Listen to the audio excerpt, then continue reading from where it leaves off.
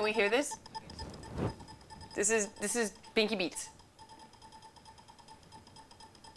This is the Binky dance mix. Okay, we're gonna stop. Although Binky taught me how to do something just now. Hi, Binky. Okay, stop, please. Thank you. Binky taught me how to full screen Google Chrome. You press F11.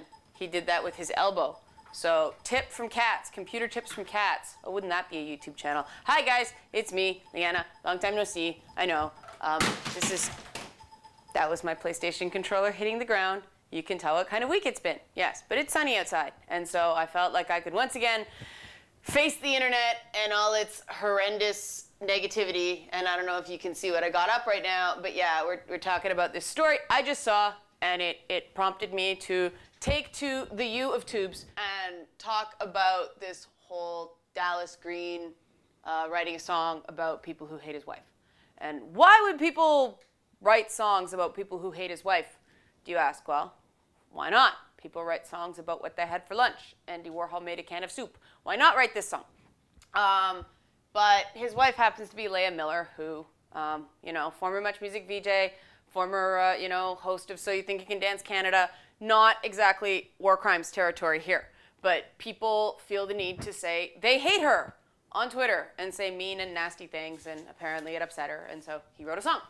And I just, first of all, wanted to say that I, had the opportunity to spend a bit of time with Leah when she was at Much Music, and she was one of the few people who I never heard saying something bad about me or giving me dirty looks when they thought I wasn't listening or looking. So I think that's a point in her favor, and that means that she deserves to be defended when people are being mean to her. But this brings me to my larger point today.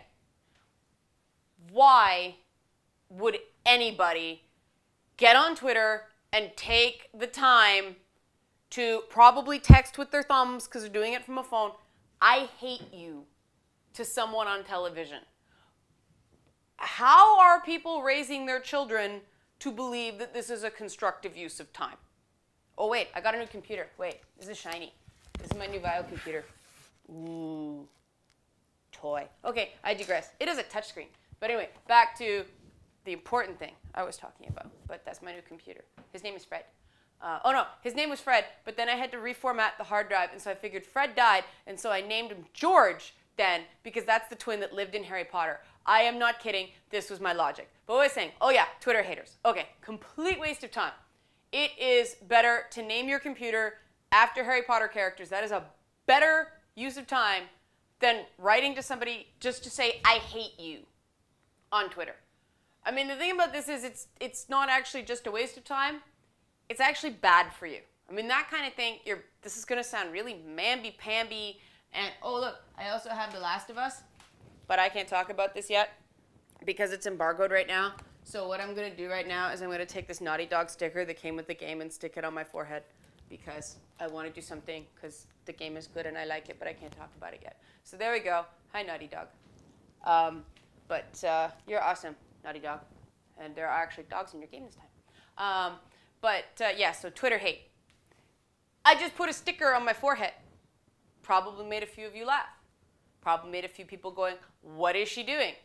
Putting a sticker on my forehead is a better use of time than telling somebody that you hate them on Twitter. Why? Because you are putting yourself in a negative headspace.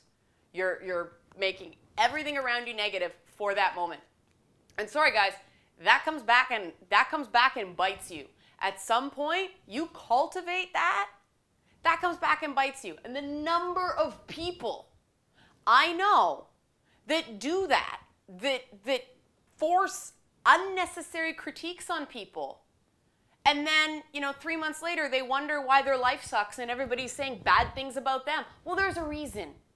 You got involved in that what they call the haterade. And I hate that term because it's dumb and, sounds cool, but really means nothing. You got in that cycle. And so when you do that, when you go up to somebody and say, "Hey, my friend thinks you suck on TV," you're beginning that. You're beginning that. And you have no one to blame but yourself when other people turn around and do the same thing to you. Because why? Because you invited that. Because it's amazing what people are watching you do, especially in the connectivity of the internet. It's amazing what people are aware of in terms of what you do. I'm hyper aware of this because I post a lot of really stupid things on the internet, and I'm always amazed at how it resonates with people.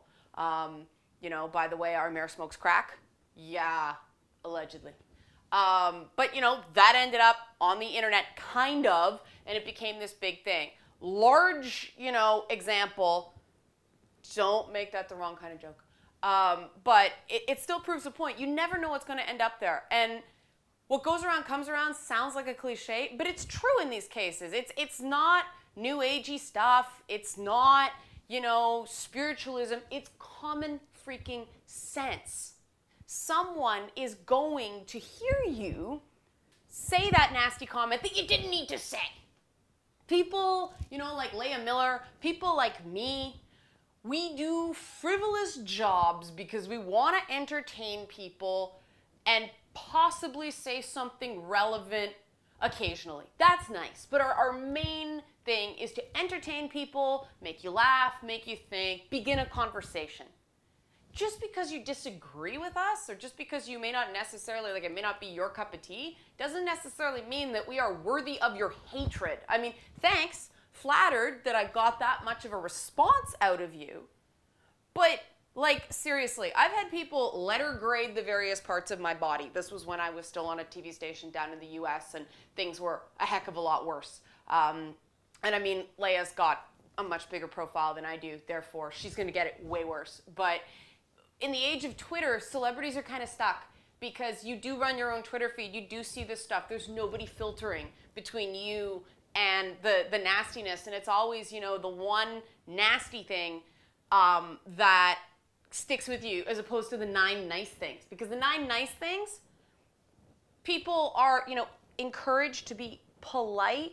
And you also realize that there's a lot of people that just send you stuff because they want to be seen talking to a celebrity. You know, people tweet people, so they'll tweet them back. Let's face it. The nasty things, they stick with you because they're just intended to hurt. Like, and if you're not doing it intended to hurt, if you think that something like that is going to help a person, you're wrong. And you're an idiot. Because stuff like that never helps a person. Something that vague and that unaware, if you've never been part of a person's work process, and you don't know what they're going through in that job, you have no business commenting on anything but your personal opinion because you don't know what's going on. You don't know what conditions they're working under. You probably, if you're tuning in now, just now, don't know why I have a Naughty Dog sticker on my forehead, but I have a Naughty Dog sticker on my forehead. And there was a cat earlier, so that's all weird. And it just bugs me when people like Leia, who, like I said, she's not doing anything to harm humanity. I know there are some people who think that frivolous entertainment harms humanity. Guys, So You Think You Can Dance Canada is harming no one, except, you know, possibly some intern that a stage flat may have fallen on at some point in, you know, my deepest, darkest nightmares. Because that's happened to me, and it hurts when a stage flat falls on you. It hurts worse when you get hit by a jib, but that's my own life. But she is not doing anything worthy of hatred. She is not doing anything so terrible that you need to take time out of your life to tell you she sucks. Because that's saying way more about you than it's saying about her, because you don't know her. And if you do, you got even less reason to be talking trash on the internet. But anyway, just wanted to send this out so that somebody said something positive for a change, because, you know, Leia works hard. You have to work hard to get anywhere in this industry, and I think she should be rewarded for that. And it gave me a chance to put a Naughty Dog sticker on my forehead. But anyway, Leia, I hope somebody tells you about this, and I hope somebody tells you that people are saying something nice about you. So that's it. That's my first Video Geek download in a while, and there'll be more coming up pretty soon because we got E3 coming up and all that stuff. So, oh, my wrist. Do we talk about my wrist? We should. Oh, boy. This is, every time at around this year, I get some embarrassing cosplay injury. Last year, it was jumping with a whole bunch of helium balloons dressed as Sailor Mars on a concrete floor, and I busted my knee. This year, I possibly hurt it dragging a suitcase with a sewing machine because I had to do a very ironic last-minute Rosalind Lutece costume for Ottawa Comic-Con because they were Bioshock Infinite theming the masquerade or costume contest. And I hurt my wrist in another unfortunate cosplay incident. So hopefully I won't need surgery for this one. Hopefully it'll just get better. Somebody told me I should put claws on my wrist brace because that's cool. And I agree that that's cool. And I actually tried to do it. The problem is that it's impossible to hold like a game controller with claws because you have to curl your hand around and it does this. See? Wolverine could not play video games because he'd be all, get all mad, and then pop his claws, and then psh, your trigger button would be right out because, like, look at where it aligns. It would just shave right off. Except they kind of pop out here, don't they? But they kind of curve. I mean, a controller would be going down at some point, and I don't think that's the 6-axis that they're talking about. Or it's an Xbox controller, and then it's just an even bigger target. But yeah, so that's what I did to my wrist. It was really dumb and really ironic because I got in so much crap for my comments on Bioshock Infinite. I mean, people thought I was the freaking devil because I thought the game was worth an 8.5 instead of a 10.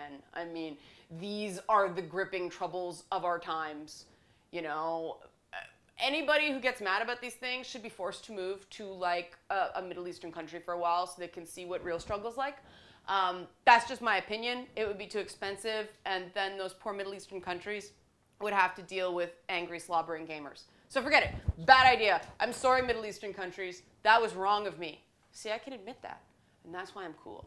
I also have a Naughty Dog sticker on my head. And this is the point in the segment I realized that I probably shouldn't drink a butt ton of Diet Coke before going on camera because I'm not even sure if any of this made any sense. But anyway, this is a Video Geek download. Again, check back in real soon because there'll be E3 coverage where I watch the press conferences on the internet in the comfort of my own home, possibly in various pajamas, because I realize that's a lot smarter than spending $1,200 to go to LA. Okay, guys, see you soon.